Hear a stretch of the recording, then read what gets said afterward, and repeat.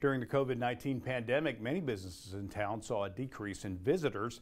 Luckily, though, those numbers are going back up. St. Joseph has a variety of museums in town, including the Jesse James Museum, the Patee House, the Pony Express Museum, and many more. You should visit those. Those are very nice.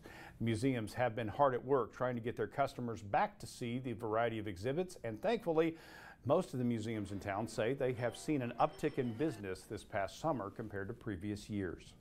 Well, this summer was much better than the COVID years. We definitely saw a great increase in traffic coming through the St. Joseph Museums. We have 3 sites actually, one here at Frederick Avenue, which is our St. Joseph Museum complex. We also have the Wyeth Tootle Mansion, and then we operate a free site at East Hills Mall.